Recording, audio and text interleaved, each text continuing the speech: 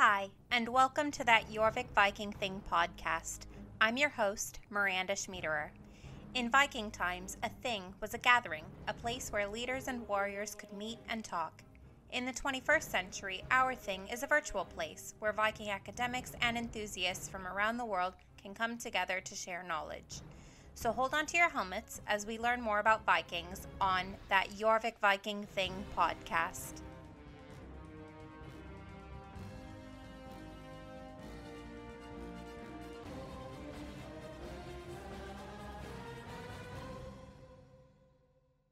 Today we're joined by Professor Judith Jesch, Professor of Viking Studies at the University of Nottingham and author of numerous articles and books on the Vikings, including a book called Women in the Viking Age. Today she's going to be talking with us about just that, Viking women.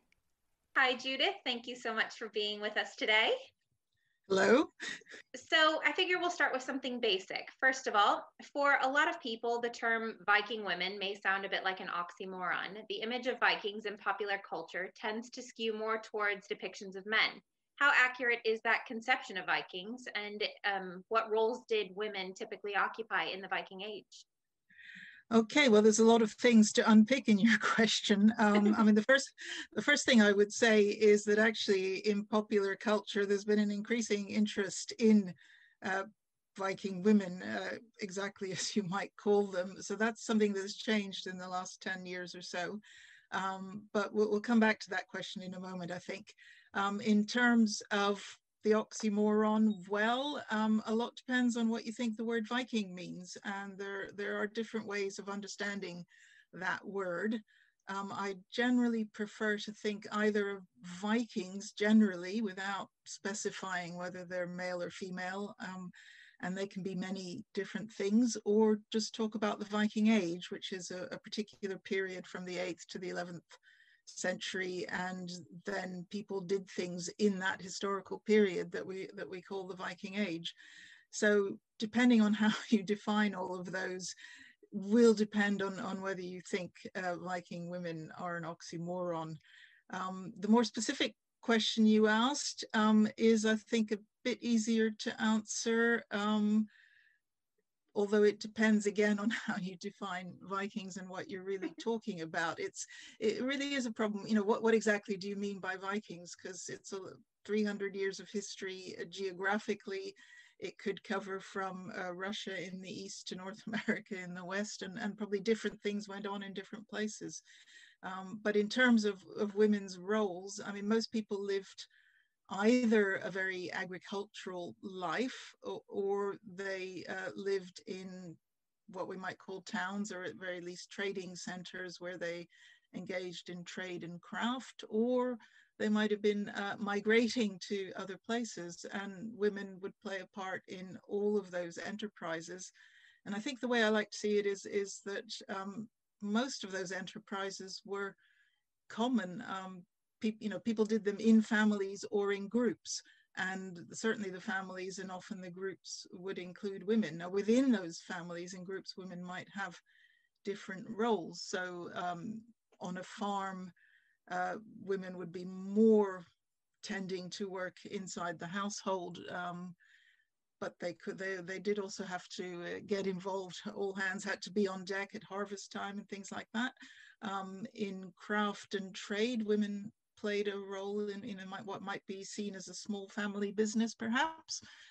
Even the raiding armies, there is evidence that some of those had women and children with them, so that they were kind of mobile communities rather than armies exactly as we imagine them. So I think women were involved in most of the things that went on in the Viking Age, but within those, I think the gender roles were very often fairly strictly divided. Amazing. That's a perfect answer. Thank you. For our next question, there tends to be two opposing images when people think of women in the Viking Age. They're either stereotypically medieval subservient housewives, or they're liberated feminists with land and property running around divorcing their husbands. Where do these two interpretations tend to come from, and is either of them accurate? Where do they come from? I would say the first one comes from the 1950s and the second one from the 1970s. The idea of the subservient housewife is, you know, I don't quite remember the 1950s, but we know enough about it to know that is very much the era of, women getting new Hoovers and washing machines and things, and the housewife was a very specific kind of person. I think being a housewife in the Viking Age was a completely different matter.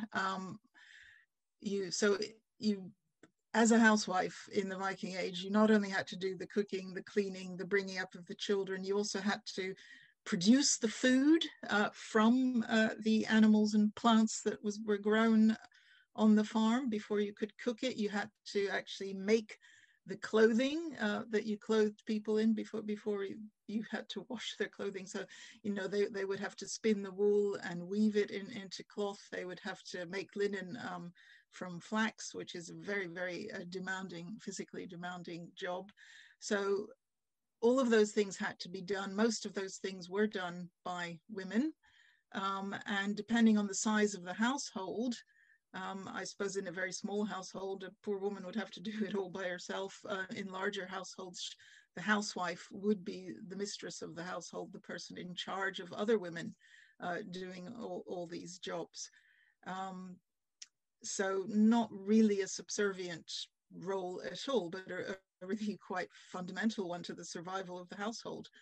The idea of Viking women as liberated feminists who could own land and property and divorce their husbands, certainly there is evidence that women could own land and property. There is evidence that they could divorce their husbands. How common this was is not very clear, and I suspect it varied enormously in different places and different times. And I don't think the idea of being a feminist was just not a concept that people had in the Viking Age. I think it was very definitely a patriarchal society. I think there's no doubt about that. But within that patriarchal society, women did have their role. They did have respect, and I think there were various things they could do. In terms of their possibilities as human beings, I would say that the options open to them were at least as much dependent on the social class that they were born into as their gender. So high status women really had quite a lot of possibilities and options. Lower status women had none, really. So I think you mustn't just see it as a matter of gender, but also as a matter of social class, that the society was really quite divided in that way.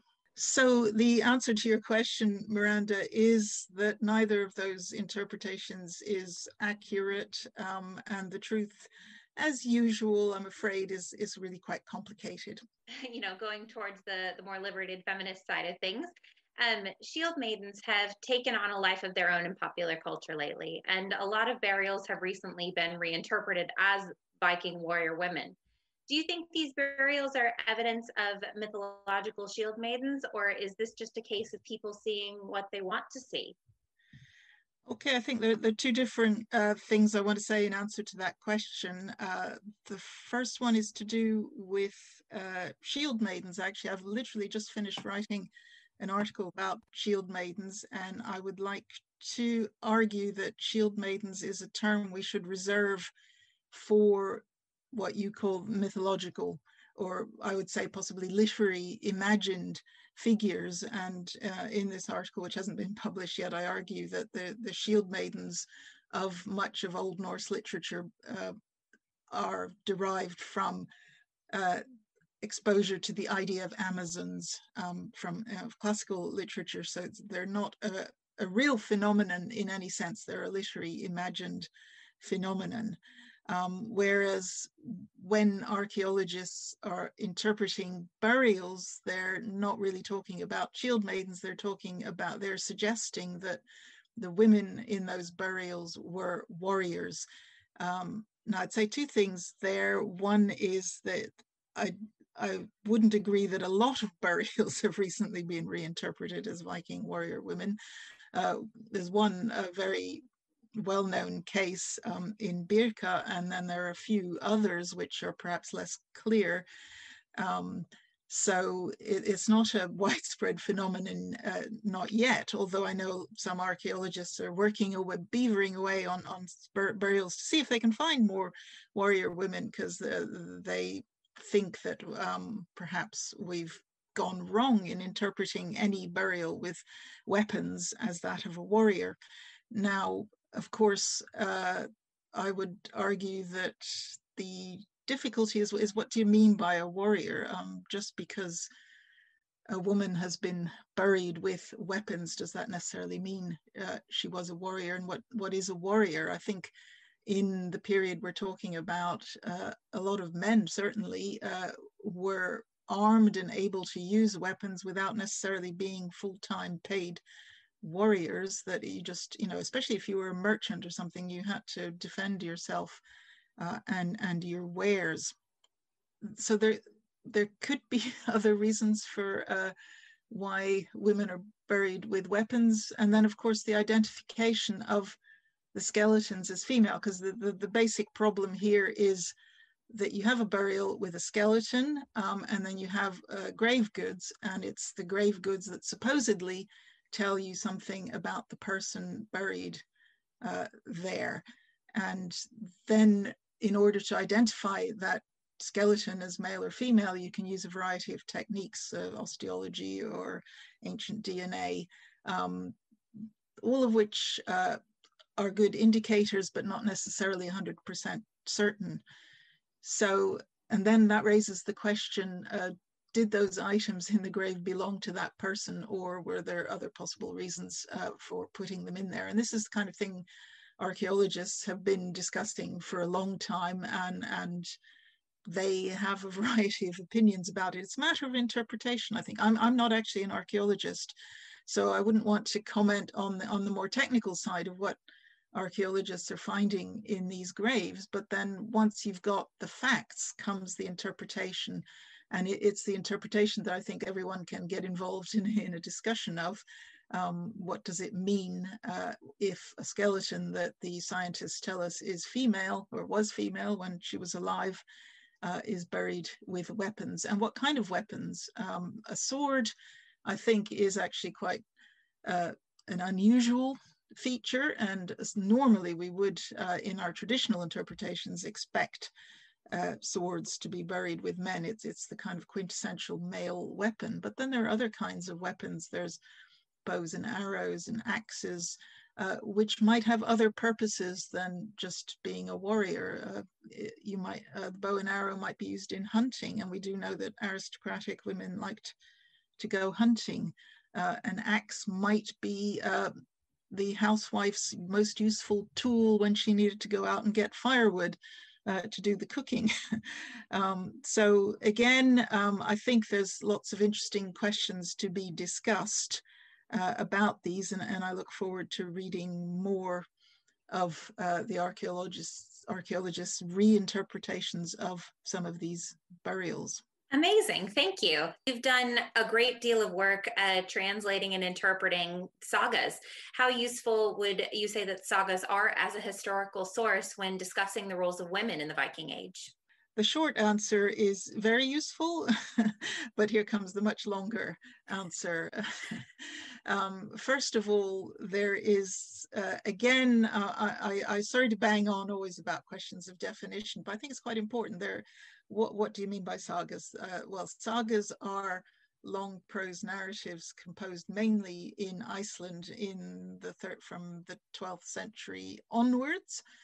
And some of them are highly fictional, some of them tend more to seem historical. And there are many subgenres of sagas, and many of those subgenres are not really relevant to what we're talking about now. So there was this great flowering of prose narrative literature in medieval Iceland, basically. And Iceland, as you know, came into being as a result of the Viking Age. So people in the Viking Age emigrated to this otherwise uninhabited island.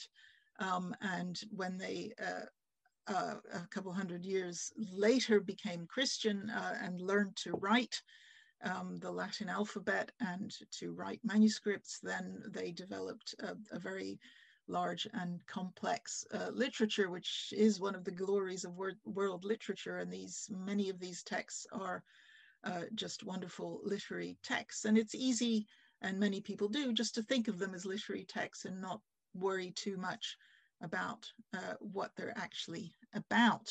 However, what I find interesting is that several of the subgenres, particularly what we call the sagas of Icelanders and the sagas of kings, and there are quite a lot of those. I mean, there are 40 sagas of Icelanders, and then there are associated short stories as well,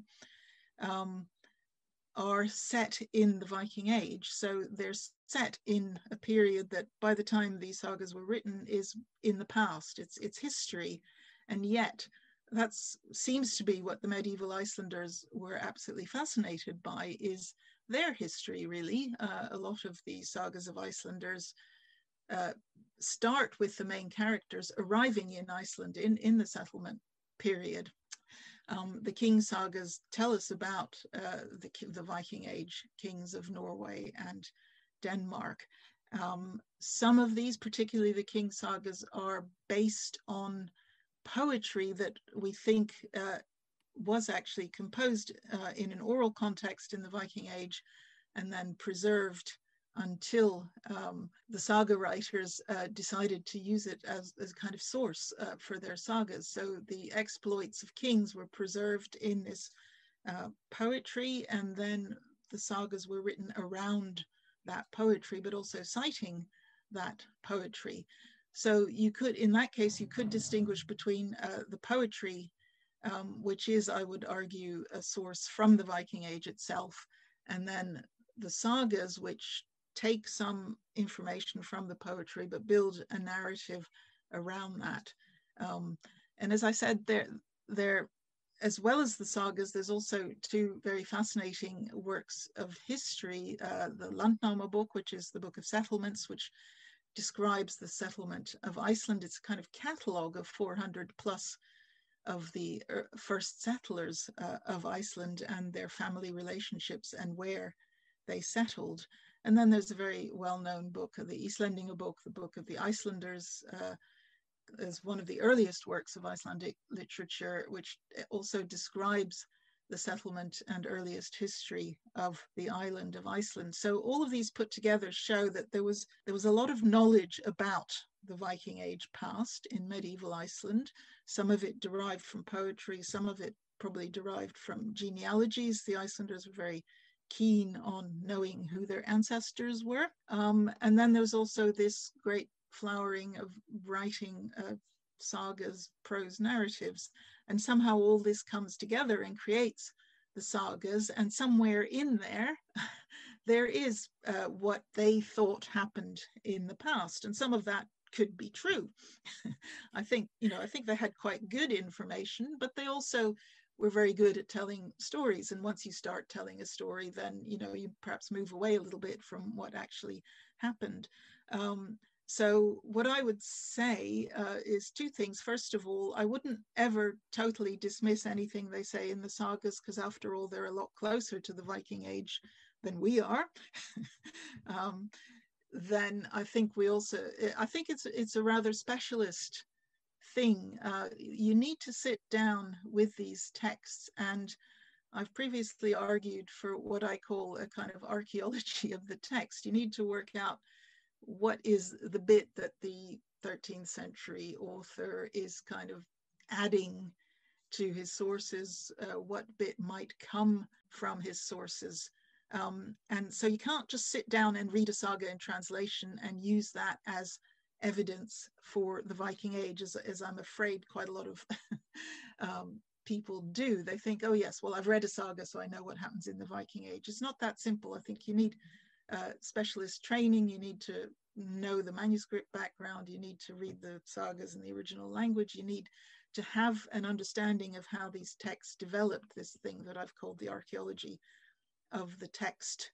So having done all that, how does that relate to women? Well, a lot of the sagas do focus on male activity, basically. And this goes back to what I said earlier about the patriarchy. But nevertheless, there are female characters in the saga. Sometimes these female characters seem to be presented in a slightly misogynistic way, which might come down to the authors of these sagas. But at the same time, they do exist. And again, just thinking back to Iceland, I mean, Iceland was uninhabited, and if only male Vikings had gone there, then there would be no people living there today.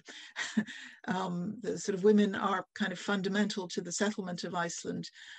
They may or may not have been involved in writing these sagas, or reading them, or having them read to them is less clear, although we kind of imagine, although the sagas are written in manuscripts, people didn't really sit huddled up in a corner with a manuscript and an apple reading the sagas.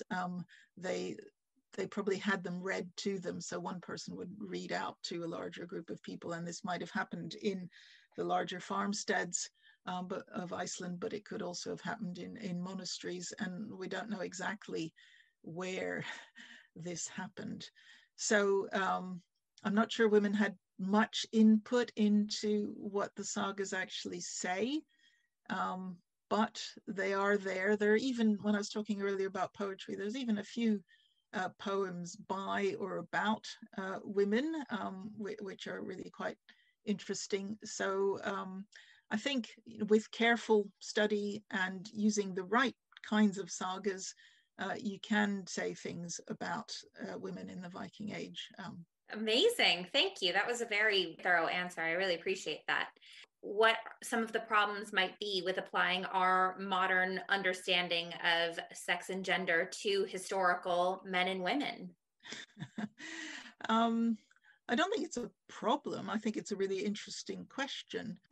Certainly in my lifetime, people's approaches to sex and gender have changed in terms of how we study the past. I mean, when I published Women in the Viking Age exactly 30 years ago, it was very much a case of just trying to persuade people that women actually existed in the Viking Age.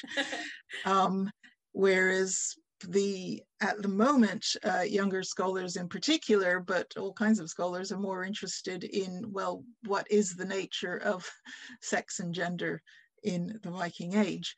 And I suppose I start from the idea that certainly sex and gender is a fundamental aspect of the human condition, that every person, it affects everybody, whether you subscribe to a traditional binary division or whether you think in a more fluid kind of non-binary way. Either way, you're still thinking about these things. What I would say is that, and if we think of sex and gender more as a continuum than as a binary, I think that knowledge is something that has come to us with a better scientific understanding of human beings and their bodies. I tend to think that the Viking, and now there are two things. I mean, the social norms that people subscribe to in the Viking Age, and then there's what people felt and could imagine. And the human imagination is a wonderful thing. People can imagine all kinds of things. So people could imagine non-binary situations and transgressing boundaries of sex and gender. And there's a lot of evidence in some of the poetry and the stories that they were interested in those matters.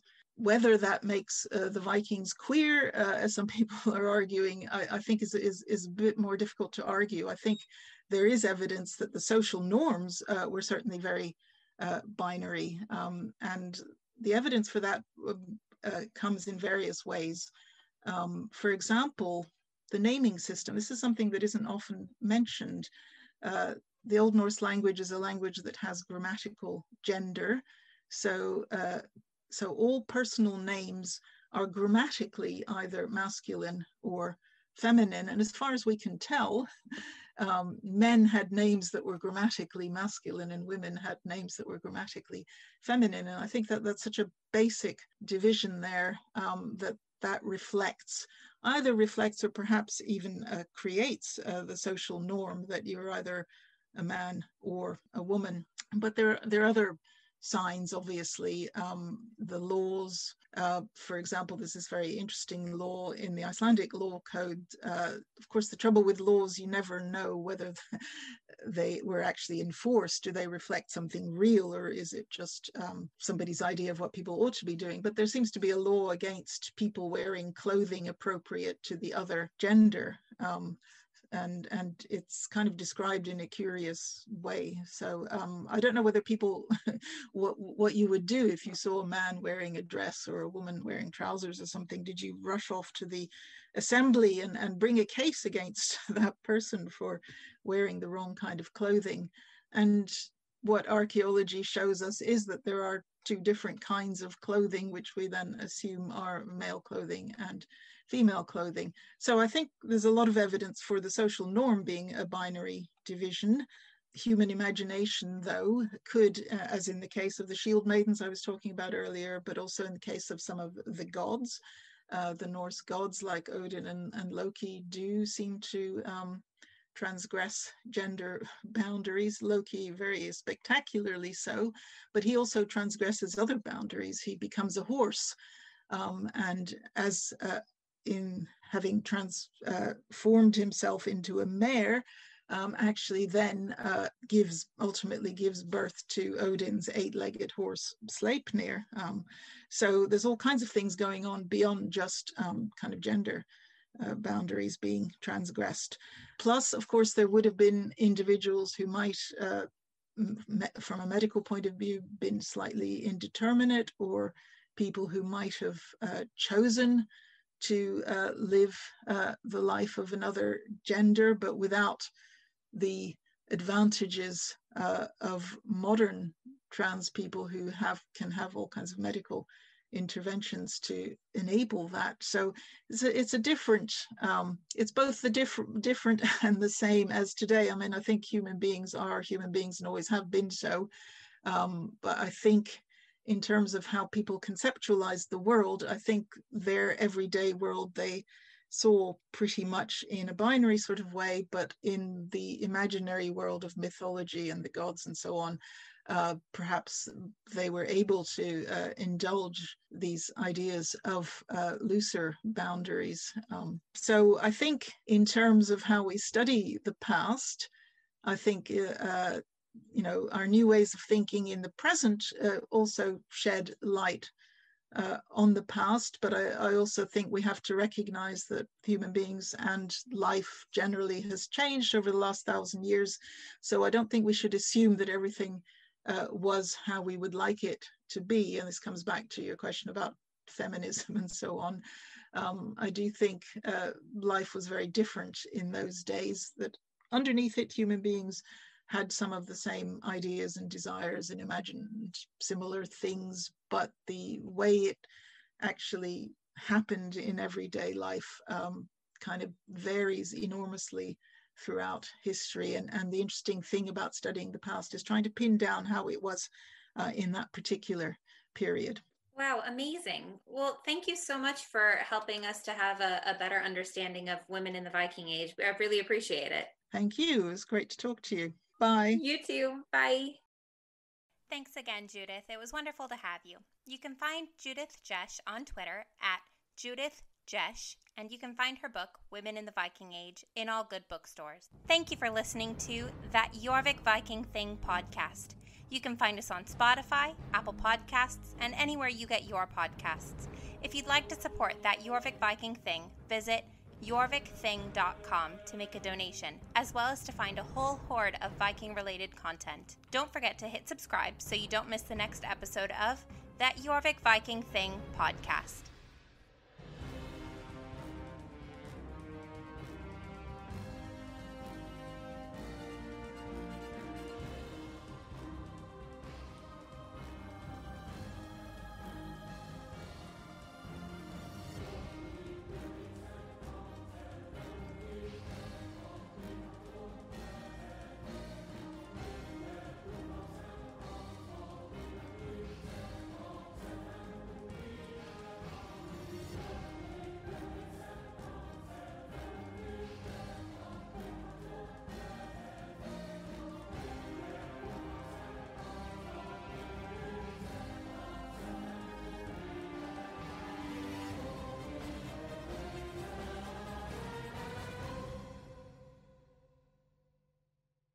That Jorvik Viking Thing podcast is a production of the Jorvik Group and York Archaeological Trust.